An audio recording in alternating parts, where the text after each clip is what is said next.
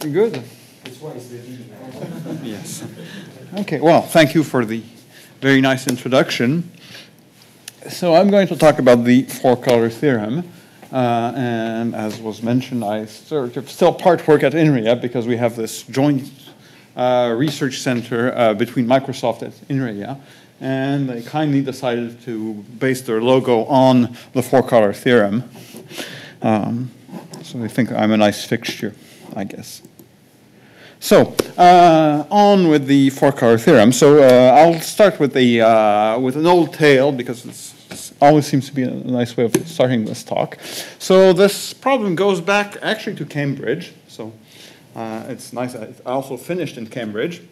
And it goes back to 1852 when the student in cartography, who obviously had too much spare time, decided to play around with color pencils and color a map of the counties of England, figured out he only needed 4 colors, and asked his math tutor. So I figured out, well, 4 colors are enough, and so he asked his math tutor, who was the father of modern logic, Augustus de Morgan, whether this was always true. And curiously enough, the all-knowing professor did not know. Couldn't find the answer, but thought it was a really neat puzzle, so he kept it under the rug for about 25 years to basically pester every visitor he could get. And you basically had to wait until Augustus de Morgan's retirement in 1878 for the problem to be published at the Royal Society. And miracle of competitive research, 1 year later, someone came up with a solution. And it was a really nice idea. So he wrote down his proof, and he said, look, we know that the average number of sides in a map is 6, or slightly less than 6, really. We have this famous theorem by Euler that says a map is basically a football. So you have to have a pentagon somewhere. And so if we can solve the problem for a pentagon, then we've solved the entire problem because we're sure there's a pentagon somewhere. And so we have to look at this one configuration. There are, if you just compute out, you see that there are basically 3 ways of coloring around it. And check that you can reduce the problem of coloring to a problem of coloring a smaller map for each of these 3 cases, and you're done. And the Royal Society was very pleased. Kempe was knighted. And all went well. There was even a second proof published. All went well until 11 years later, some poor sport came up and pointed out that there was an error in the calculation and that the proof did not go through. As it turned out, the proof could not be fixed. And so the problem lay in limbo for the better part of a century. What happened was that people worked on it, and basically every mathematician at some time in his career tried his hand at this. Some rather famous mathematicians like Lebesgue spent a fair amount of time on it. And there was sort of very incremental progress, saying, well, okay, we know the average number of sides is less than 6, so perhaps we're being a bit too greedy at looking at just the pentagon. Let's look at bigger submaps. We'll look at little m submaps, and we'll look at little n configurations, so parts of these submaps which we think might work out. And then we'll look at colorings of these things. And the problem is the number of colorings increases very rapidly with the size of the submap. So the big N here is actually very big, so big, in fact, that you can't really solve this on pencil and paper. And so you had to wait for the advent of the modern computer to actually get a solution with a lot of ideas and a lot of hard work. So the actual real proof involved looking at 10,000 submaps in text, mind you. They had about 1,000 pages of little diagrams figuring out all the possible cases, from which you extract about 1,500 configurations. And so here's the real clincher. You have to look at about 1 billion colorings to figure out that these calculations work. And so, of course, you're not going to do them by hand, because by hand, for 3 colorings, you get it wrong for 11 years before someone spots the error. So you need a computer to do this, which at the time had to be programmed in assembly language, and even so, it took about 2 months of mainframe. Now, this proof got mixed reception from the academic community. So, as it turned out, the specialists were rather pleased with it. That finally the problem had been laid to rest. And so Appel and Haken got credit for it, for their work. But you have the people that doubted that you could seriously run 1,000 pages of little diagrams and not get one of them wrong in some corner case. And indeed, I think a few years later there were errors found there. And then there were other people that said, well, nobody has a mainframe around, or few people have mainframes around, and 2 months of mainframe costs quite a bit of money. So this is a bit like an irreproducible experiment, and how are we going to trust computers to prove anything anyway? And I think it also turned out to be bugs in the assembly code as well. So things stood in this kind of sorry state for about 20 years. And then in 1995, there was a crack team of combinatorists that decided to kind of clean things up a bit. And so they looked at the problem again. Figured out that you could actually solve the problem looking at only 633 configurations and use the computer to handle the 10,000 submaps, so that now the proof text had the manageable 35-page size. And of course, the C programs are a bit more readable than the IBM 370 assembly. And miracle of technique, you did not need a mainframe to solve the problem. You needed about 3 hours on a PC. And of course, every mathematician had a PC by that time, because that was how he wrote his papers. So basically, everyone was happy. Everyone but computer scientists like me and my IFIP colleagues, who very well understand that, okay, you've written a proof, you've written a program, but the connection between the program and the proof is pretty flimsy. So there's no doubt that the computer runs the program properly. And if you have any doubt, it's pretty easy to find another computer and another compiler to run the same program. But whether the program actually does what is needed to carry out the proof, that's another question.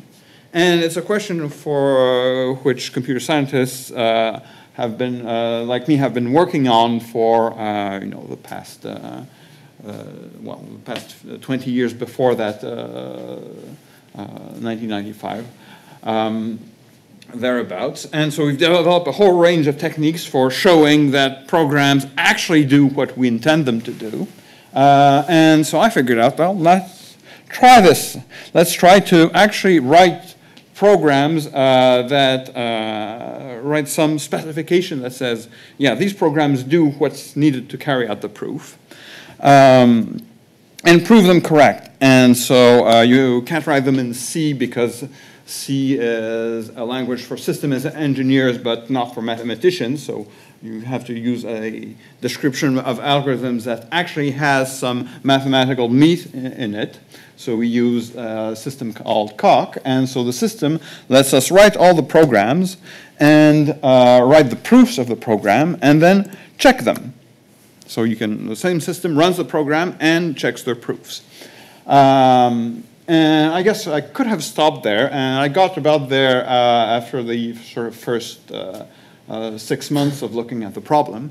But I figured that, well, the specification of the program is actually pretty complicated and pretty far related from the rather simple statement of the four-color theorem.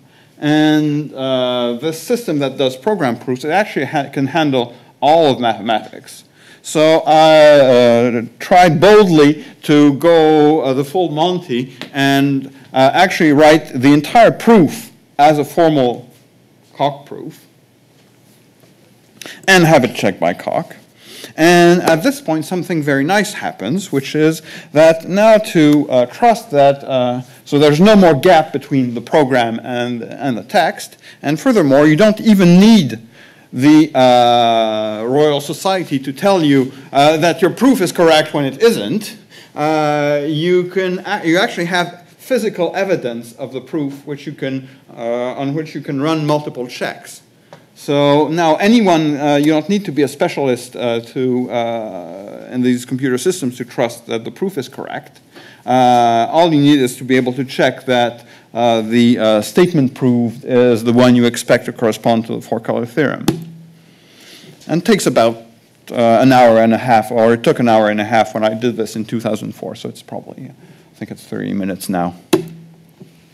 So that was actually quite a bit of progress, even though the four-color theorem is not deep mathematics, it's more of a puzzle than anything else.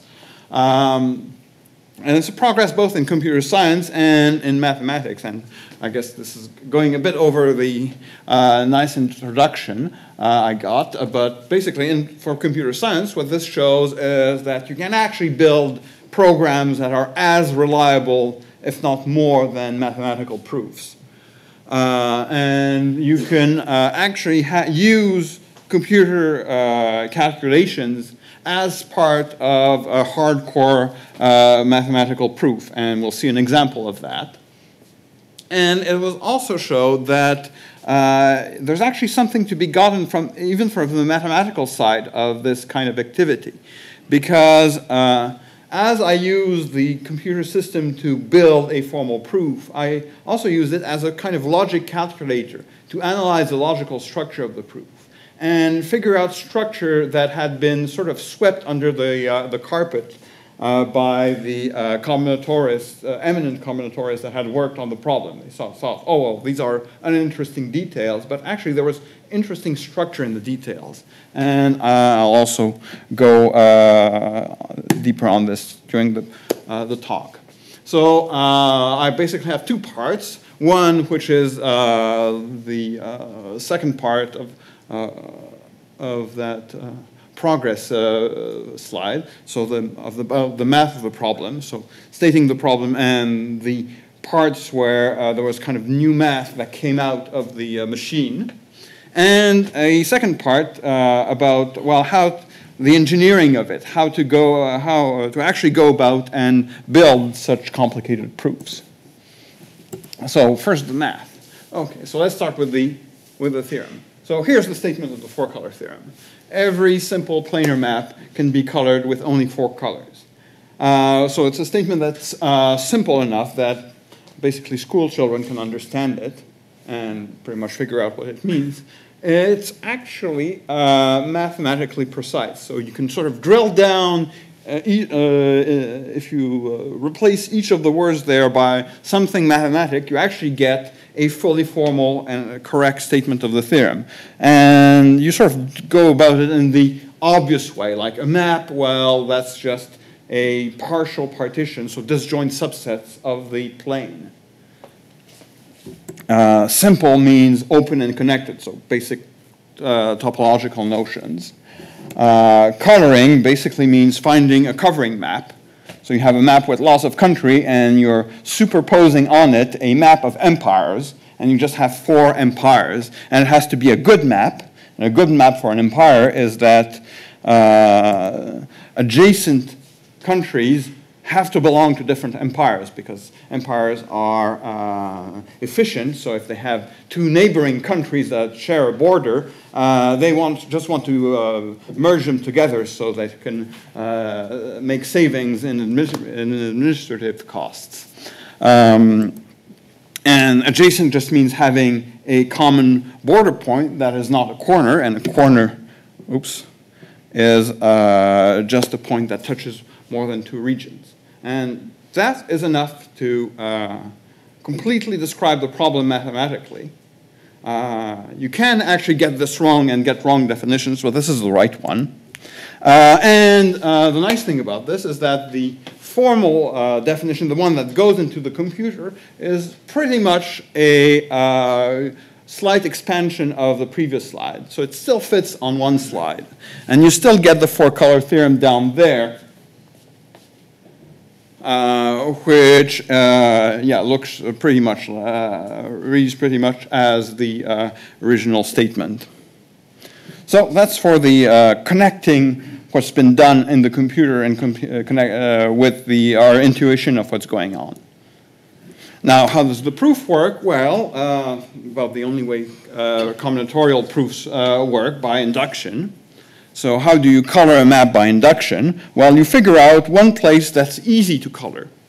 So that's called the configuration, and the part around the configuration is the configuration context. And then you do not start by the easy part of the job. So you don't start by coloring the parts that's easy. What you start doing is doing the hard part. So to do the hard part, you mangle the map inside the configuration, typically by erasing a border. So you just merge two countries together. Then your map is smaller. So now you can invoke the miracle of induction and say, oh, well, if it's smaller, then somehow it's a simpler problem, so I must be able to solve it. So I have some coloring. And now, obviously, this coloring won't give me a good coloring of the map because I have just fused two countries.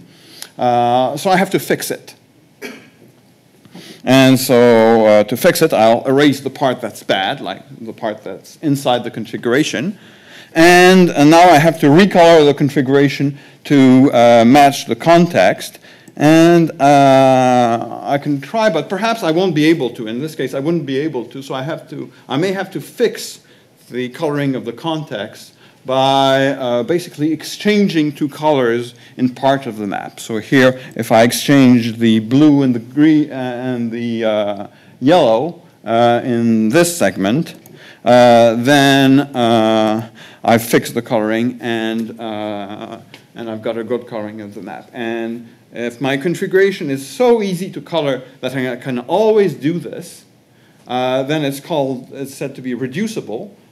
Because then I'm sure that this fixing step will always work. So if I can find a reducible configuration all the time, then I'm sure that I can color the map.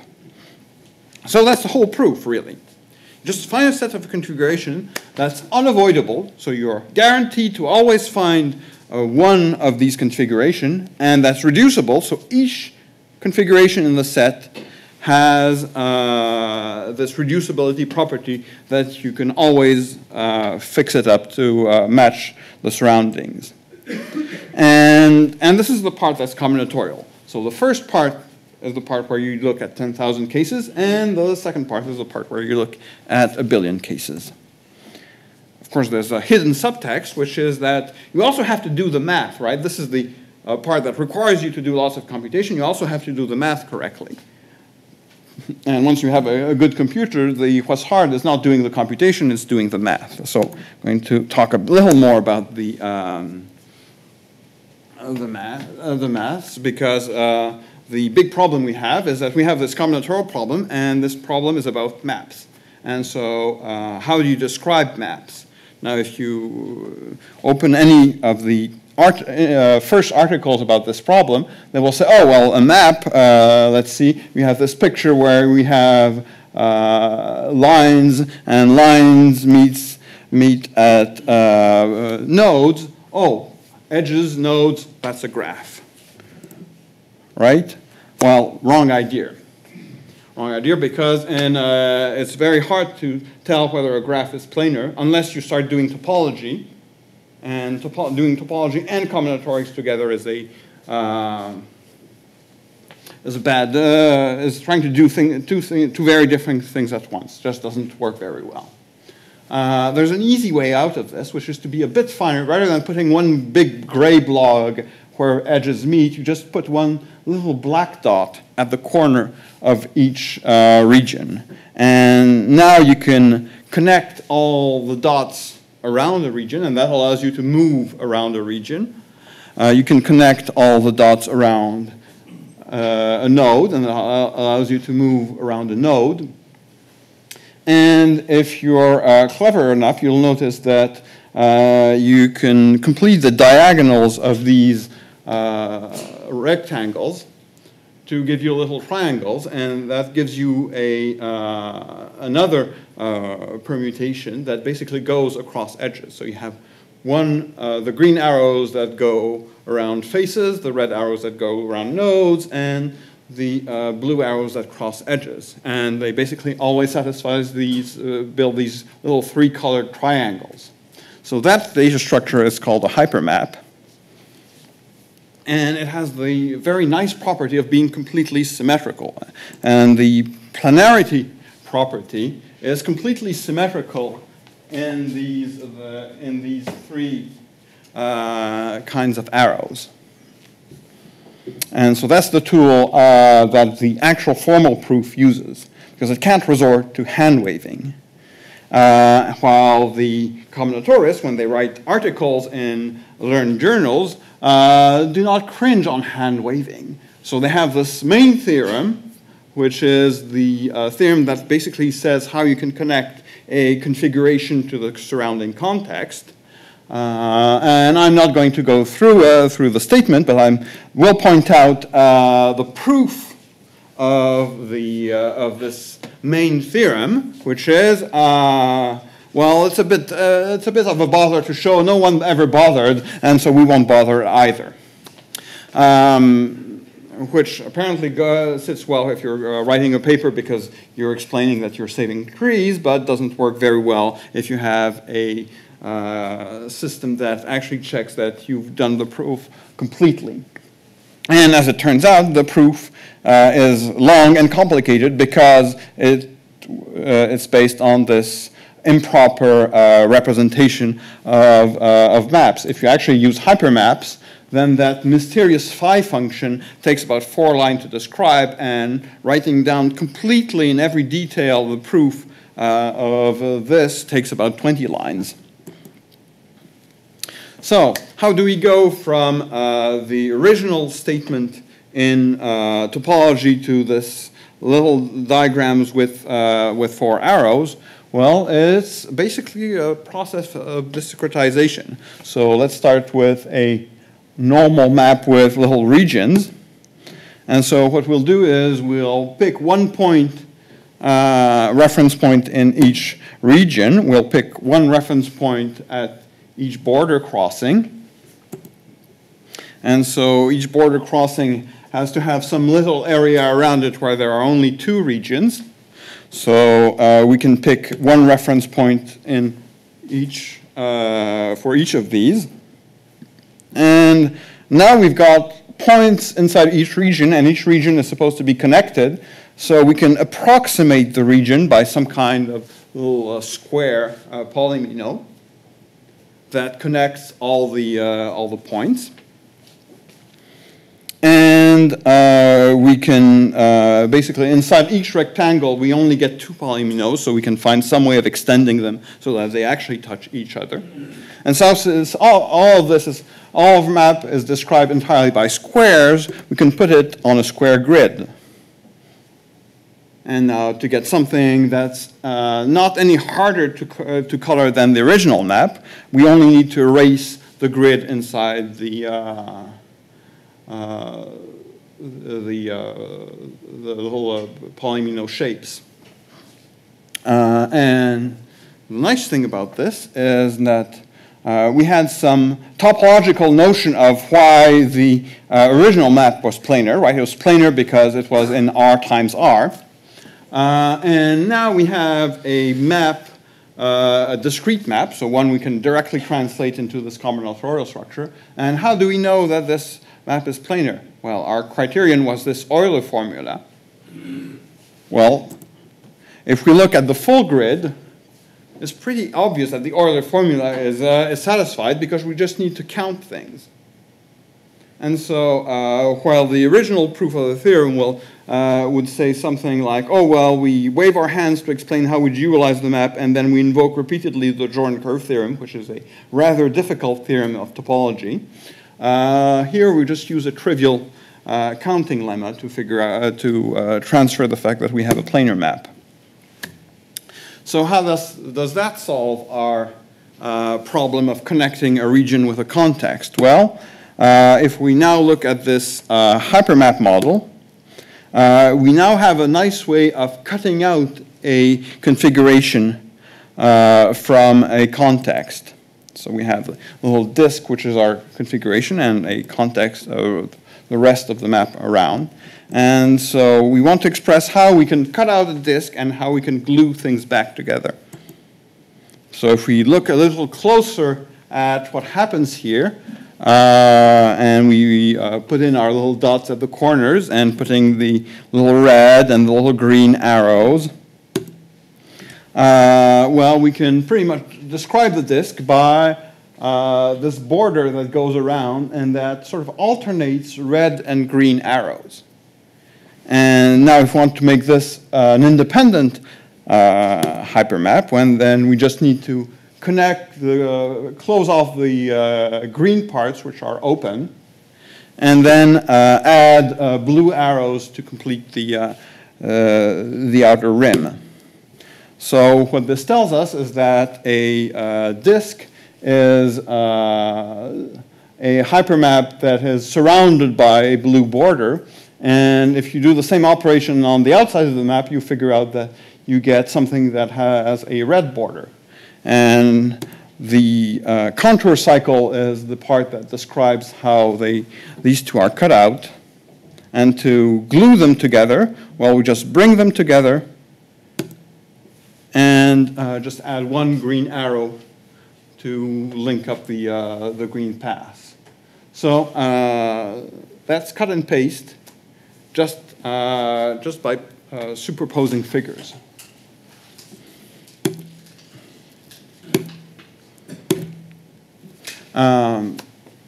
So what's going to make, so that tells us how to glue things, and now we need to have, to be able to still be able to identify the inside of the disk. So how do we figure what's inside and from what's out? Well, if we look at this contour, it basically alternates between these red and these green cycles. So if we look more closely at the contour, we see that the thing that can't happen in our map is to have part that we don't want to have happen is part of the contour that sort of comes out from the inside and that enters back from the outside. And the reason this can't happen is that on the inside, we're connecting red cycles, and on the outside, we're connecting green cycles. So our map is planar when you don't have the situation where you have a cycle which has part green and part red. And if you flip this around and look, so of course if there's one red arrow here, or the green arrow over here, the other arrow that connects to the same point has to be red, and conversely. So if you flip that around, what this says is that you can't have a contour that has these N-shaped red shortcuts. And that is a purely combinatorial characterization of the Jordan property. And it completely replaces the difficult topological theorem. Okay, so that's for the math.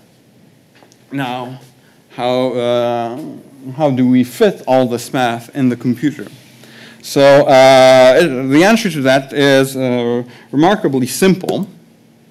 And it rests on a remark by French, that's attributed to French mathematician Henri Poincaré, about the interesting ways of proving that 2 and 2 make 4. Of course, you might say that's because I've told you so, and I hit your fingers with a ruler if you didn't agree. But if you want to actually be a little more specific about it, we should define what 2 is. So let's define it in the simplest possible way by saying that it's 2 by virtue of having added 1 twice to 0, and 4 is 4 by virtue of having added 1s 4 times. And so if we, now that we've defined what 2 and 4 are, we can set about proving that 2 and 2 make 4. And if we do this in the sort of traditional early 20th century logician way, which was what Poincaré was revolting against, we'll basically do lots of algebra and say, okay, we use neutral right, associativity, we replace twice, and ultimately we get there after 5 steps. And depending on your computer systems, these 5 steps might turn into 20 or 40.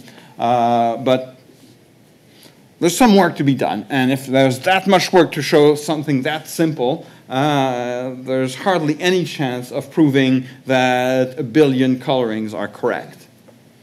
So what's the solution? Well, Poincaré's remark was that 2 and 2 make 4. To check that 2 and 2 are 4, we just need to calculate. There's no need to do this complicated reasoning. Reasoning has no place in here. And the modern take on this, the computer scientists' take on this, is that if we define what 2 and 4 are, sort of numbers, we can also define what plus means.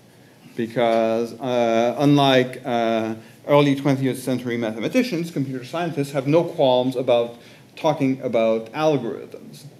And so they'll say, oh yeah, plus is a recursive program, which is rather easy to define. And so if I've written 2 plus 2 equals 4, then what I've really written is 4 equals 4 with just a funny way of writing 4 on the left-hand side. And so to check them 2 and 2 make 4, we just do a calculation. Now, not much use. We could probably get away with doing the algebra for 2 plus 2 equals 4. But this scales up, this very simple idea scales up to proving the 4-color theorem. So, for example, to prove reducibility, we set up the problem, we describe what, assuming we have some configuration, we describe mathematically what reducible means. So the fact that if you're inside any other map, you can rearrange colorings. We define some complicated function that checks whether the configuration is reducible. We prove once and for all that this check is valid. So if the configuration passes the check, then it actually has to be mathematically reducible. And then if we have one specific reducibility test to do, so this is the test for configuration number 232 of the 633, so we have this complicated theorem to prove, where this kind of genetic code describes what the configuration is. Then we just need to apply this lemma. So that reduces the problem of checking mathematical reducibility to checking that a certain program returns true, and then you can just compute. And so this is a trivial proof, because it basically says, prove this by applying this lemma, and then basically using the axiom of reflexivity for equality. So it's a trivial proof, but it does check 20 million cases, and indeed the Coq computer proof system actually takes some time to verify that this lemma is actually correctly proved. So how can it be that we can write these programs that check mathematical properties? Well, it's actually become a fine art in in part of computer science to design these proof algorithms. And there are sort of 3 big families of proof algorithms. There are the model checking algorithms, the combinatorial search algorithms, and there's a technique for checking specifically for checking programs that's called abstract interpretation. And all of these have industrial applications. So model checking is widely used to design computer circuits by all major circuit industries. Combinatorial search is used by major software companies, including my own, to verify that basic software actually works properly. So the reason why you're not getting as many blue screens of death with modern version of Windows compared to the ones you had 10 years ago is because you have these combinatorial search program that check the device drivers that other companies plug into the system. And abstract interpretation is used quite widely by the aerospace industry. So every time you fly on an Airbus, part of the reason the Airbus doesn't crash with you in it is because all the flight software has been checked by these algorithms. And curiously enough, all three families of algorithms turn out to be useful at some point in the proof of the four-color theorem. So basically, the model checking is used in reducibility. The combinatorial search is used for proving unavoidability, the 10,000 map thing. And abstract interpretation is used to link the two together. So in the final part of the talk, I'll focus on the, I'll keep the reducibility part and focus on the model checking. So how does one check reducibility? So let's go a little deeper into this business of fixing up a coloring to match a configuration. So suppose we have some kind of coloring. We can describe the coloring by putting four colors on the inside the regions. But in 1880, Tate produced an alternative proof of the four-color theorem, which is based on Kempis proof and hence just as wrong. But he had one nice idea, which was why bother about coloring the middle parts where we can color just the edges? And the way you change from the regions to the edges is by using a little painting trick. So assume you have your red, blue, and green markers, and they're sort of, well, they're a little wide, so they overlap at the borders. So where the red and the yellow overlap, you get orange, and so on. So now all the borders where you had two colors meeting have one of these three alternating colors. So what about the white? Well, I guess Tate couldn't have figured it out, but everyone who has kids, had kids knows about magic markers. And so if the white is a magic marker that turns every color, basic color into its opposite, so it turns yellow to purple and blue to orange and so on, then you can see that you'll also get one of these three colors around each of the white enclosures. And if we now erase the color in the enclosures, then we see that we get a coloring of the map where at each intersection we get three edges that have three different colors. So we've switched from coloring the middles to coloring the edges. Now, why is that important? Well, because now we only have three colors to deal with instead of four. So we've sort of removed one variable. And we've also made it, this operation that was apparently very complicated about modifying part of the outside map now becomes really simple. So if we look at what we want to do, if we take one of these configuration and sort of erase what's in the middle, and we pull over a green screen so that you don't see the green edges so much now, probably not at all. Well, you'll notice that the red and purple edges form little loops that don't touch and hence don't affect our configuration, and otherwise chords that go from one point of the circle to the other. And these chords can't cross each other. And now to recolor the map, what we can do is on any of these chords, we can decide to exchange the two colors. So we can decide to exchange green and purple, say, on the bottom chord here. And now if we pull out the green filter, we see that we still have a correct three coloring of the edges, and we can turn that into a coloring of the middles again, just by picking one color for one region and then computing the other colors one by one. So if we look closely at how these chords are described, we can describe them using a little language to putting an open parens whenever we start a chord, a dot when we hit one of these green edges that doesn't count, and a closing paren with a little parity indication to indicate when we meet the ending part of a chord that was open. And because the chords can't cross, the parentheses have to match each other. And so this way we describe the topography of the outside part of the map by this little word with 4 symbols. And now we have the coloring, and we have a matching relation between the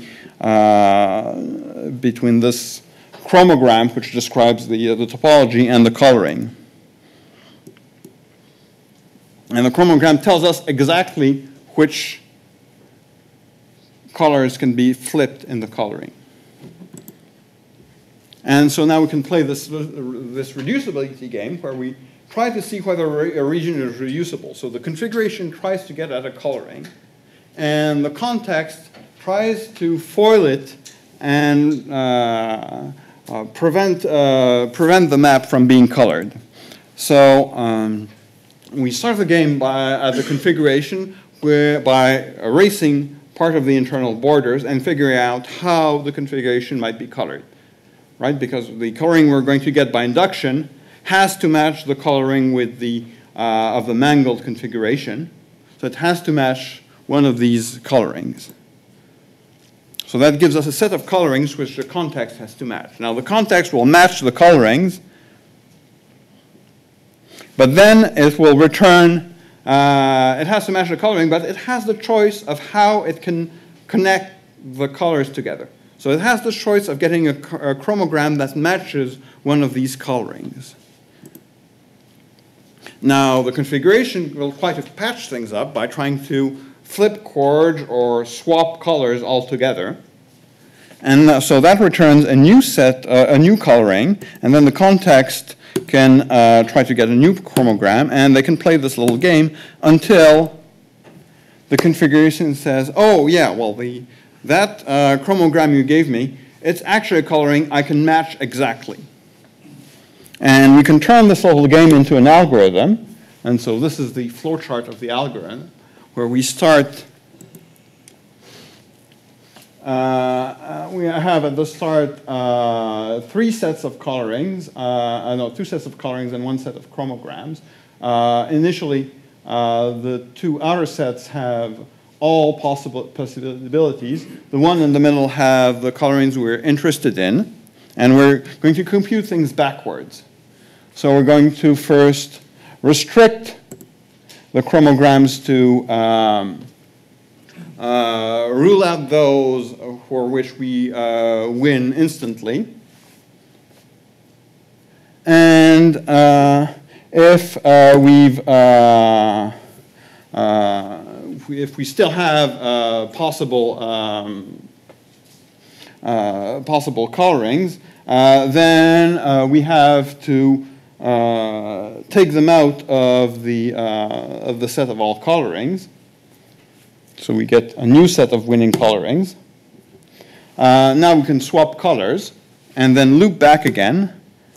If at any point we have an empty set, either an empty set of impossible colorings or an empty set of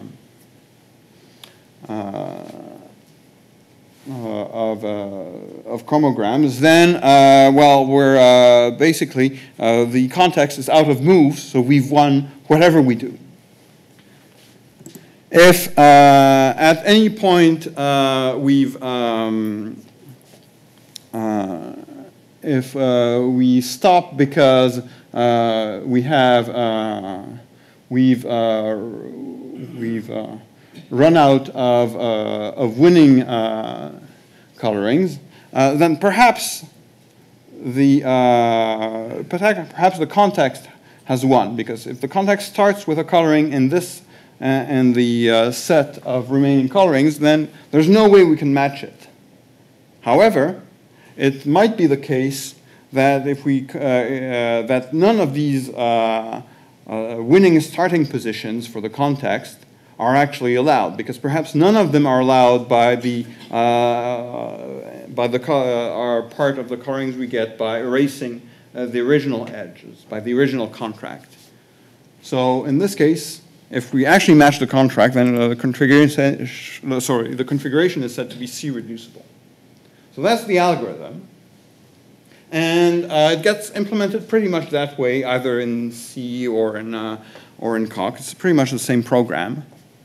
And it's a very simple program, because all it does is a little symbol pushing and a little more symbol pushing. And this kind of very concrete way of approaching mathematics is much better than the sort of early 20th century math based on pure symbols. Basically, because you can compute stuff. And you can use,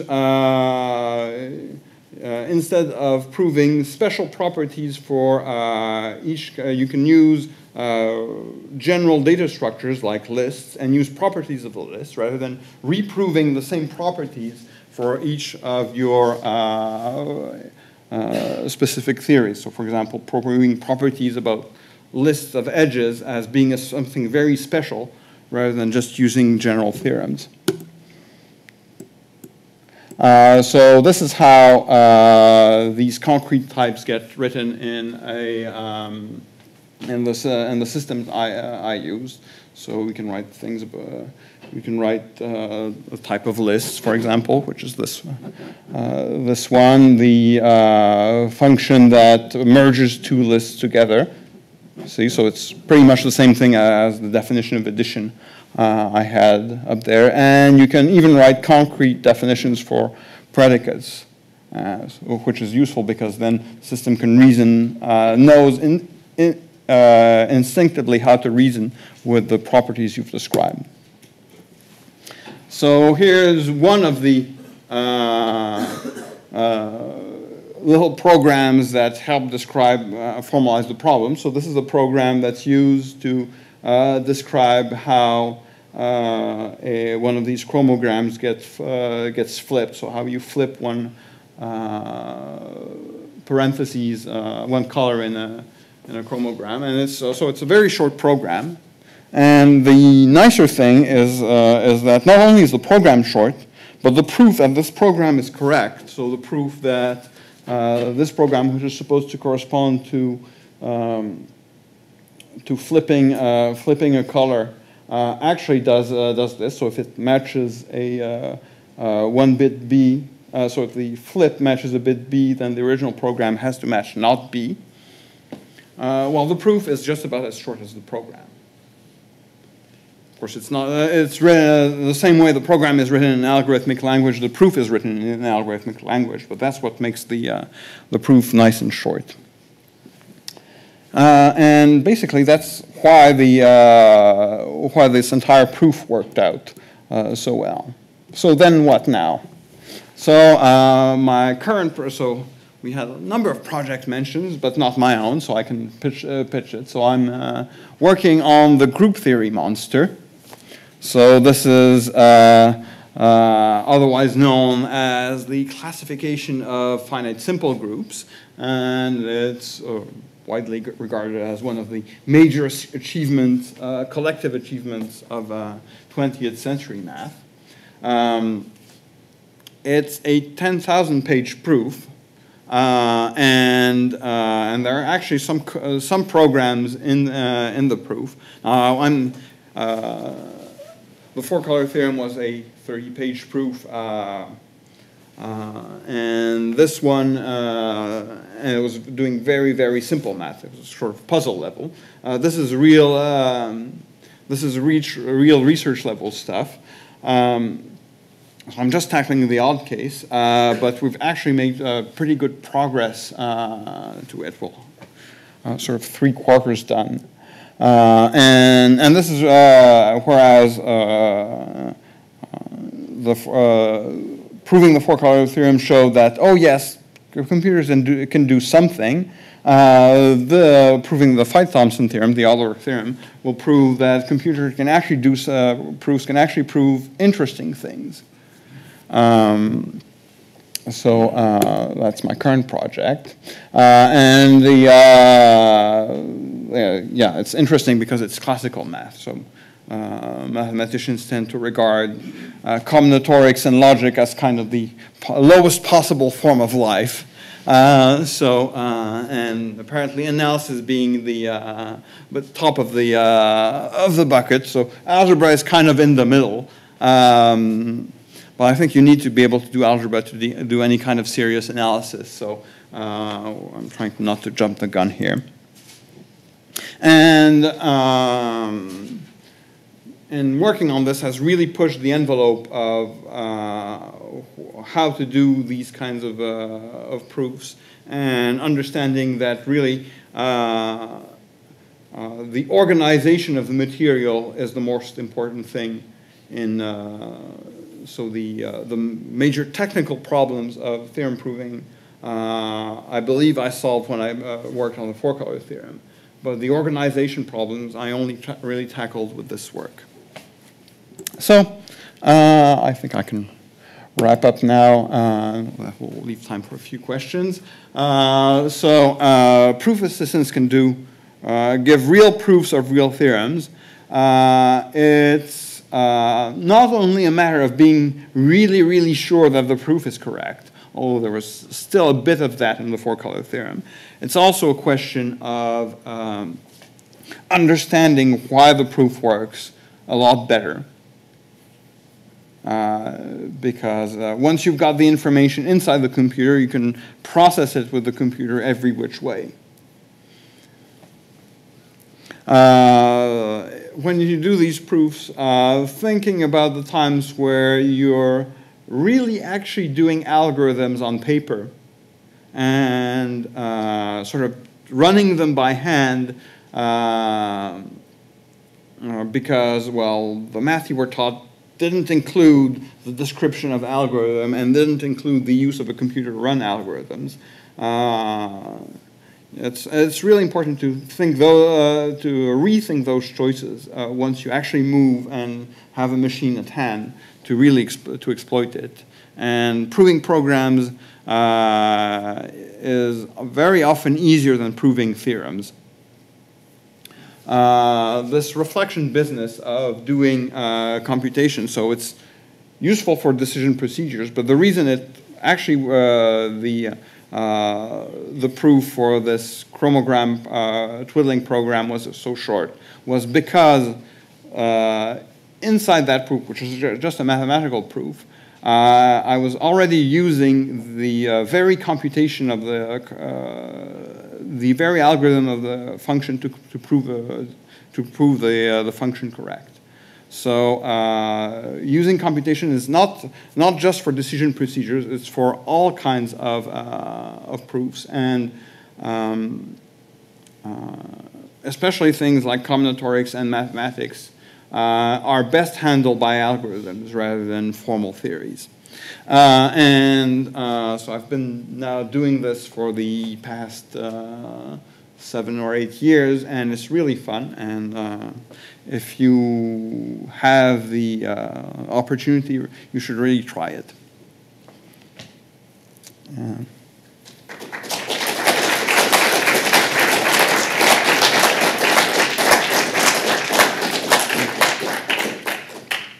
you very much, George. We have time for some questions. Magnus. Yeah, the procedure in the beginning where you simplified, you got rid of the topological mess. Mm-hmm. Very interesting. But I wonder why your starting point was not just the case of graph coloring, and you don't have the topology all worried about either. Well, because it's rather hard to specify convincingly that a graph is planar. Theorem, of course. You could use excluded minors, for example, but it's not. First of all, you would actually have to go back from the excluded minor to something like the Euler formula to be able to exploit it for the rest of the proof. And second, it's not intuitively obvious that the minor exclusion actually characterizes planar graphs. And it was actually, so my initial work just focused on the combinatorial part. So I finished completely the combinatorial proof, starting from the hypermaps and Euler formula. I had this external Jordan criterion, so I could move possibly from graphs with a Jordan property on them, and perhaps link this to excluded minors. But then it dawned on me that that was sort of wasted effort because it wouldn't convince anyone any better that I was really showing the four-color theorem. And then I realized that if I went from the topology directly, I would short-circuit entirely the Jordan curve theorem. That there was a hidden cut in what most people were doing in saying, oh, well, intuitively we can do this dual graph thing, which we never explain exactly how we're doing it. And then, oh, well, we have the wrong representation, so let's try to use the Jordan curve theorem to patch it. Turns out if you don't go to the dual graph in the first place, so what happens if you look at this discretization is that it's almost computing the dual graph, except at the point where it crossed the border at a single point, it crosses the border at a square. And the fact that you keep the square means that you keep the actual topology, and it just makes everything simple. So if you keep a single point at the crossing, then you lose the information of what's left, what's right, basically the order of neighbors around any given region. And then you have to work really, really hard at recovering it. So by sort of not, and you can do it wrong. So you can, the actual precise specification of the four-color theorem sort of came out of this exercise of trying to derive the theorem from go back to first principles. And I was surprised to see that a year before I published the result, there's some philosopher that actually published a paper explaining why the four-color theorem was wrong. Because if you actually stated it the wrong way with the wrong interpretation, you would indeed get counterexamples. And someone pointing him out, and so he was apparently complaining that I had claimed that I could prove the theorem completely formally, whereas he had proved that it was impossible. And someone pointed him at the description of the underlying math that and that I actually had identified the issue and used the right definition. So the way you can get it wrong, if I can use board here. So the way you can get it wrong is to say, oh, well, what's a corner? So you can say, oh, well, the corner is when sort of two edges meet at a single point. So when you have a sort of isolated point of contact. And that's not a good, and the reason you want to rule out corners, of course, is that you can sort of build a pie chart with any number of regions that touch at a corner. But if you take that single point, blow it up, and then twist it around in a sort of logarithmic spiral shape, then you can have your borders that all spiral together to the same limit circle. And so now all of your regions are all touching on that limit circle. So you don't have a single point of contact, but it's nevertheless all points in the circles are just adjacent corners because they all touch more than 2 regions. So it's not really hard, but it's sort of what these formal systems are good at identifying. They sort of keep you honest. And actually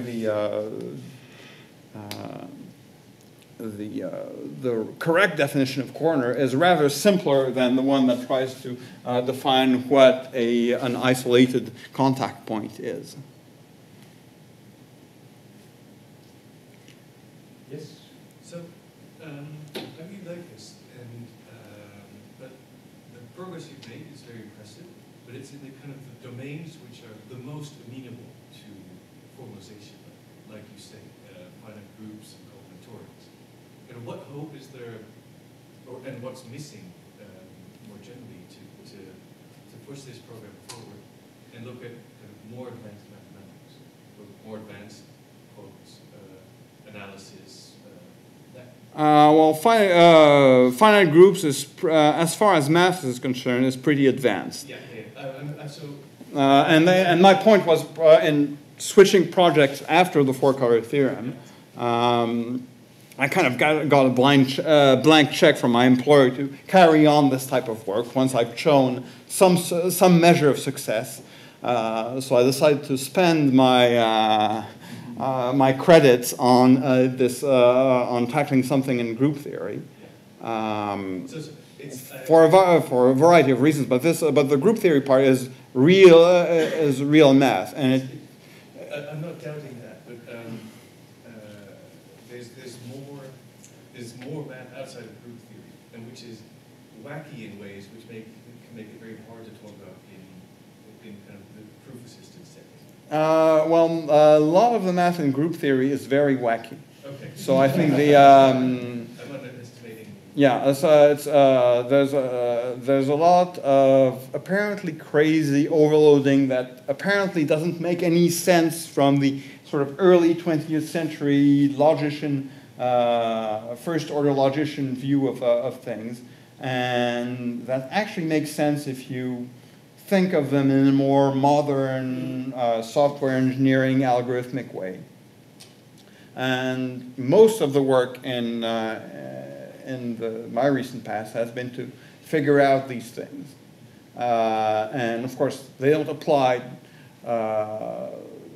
The actual theorems proved don't give you anything to do analysis, except of course developing an entire set of libraries for basic algebra, linear algebra is going to be useful for any kind of analysis anyway.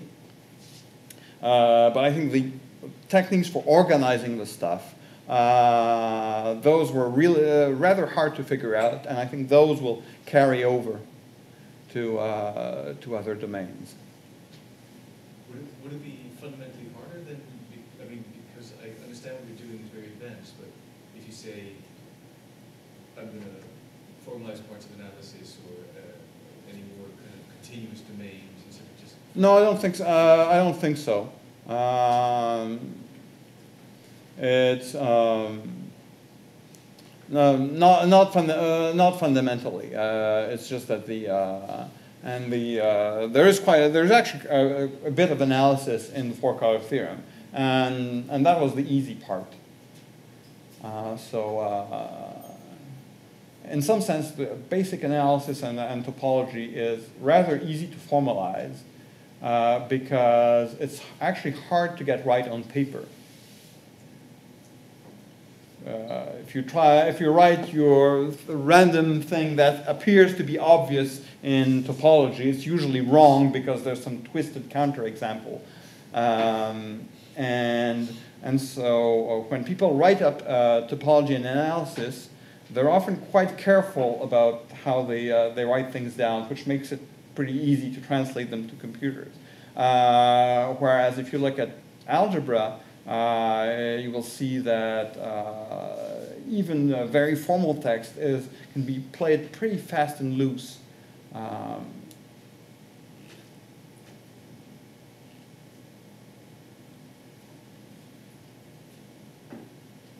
Okay, George, one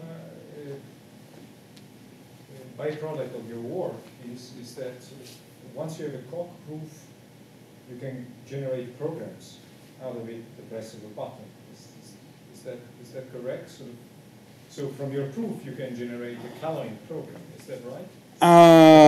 It is in principle, though you have to understand that the way this works in practice for in systems like ComCert, for example, which is a full C, an industrial quality C compiler that's built inside Coq, proof correct inside Coq, and that actually runs, is that the programs you get out are the ones you wrote in Coq in the first place. So you don't get programs out from out by magic. You get the programs you write in, and the proof was written to be as simple as possible. And the way to make the proof as simple as possible is to write a silly coloring program, which obviously solves the problem, but it just shows that the problem is solvable. And then you show that the program always succeeds, which means that the program you get out is the silly program you put in, which is not going to be wonderfully efficient. So in principle, if you did things right, you can get out of this theorem a program that has, I think, n squared complexity. But it's n squared with a constant of 1 billion. That's the Eaton constant. Yes.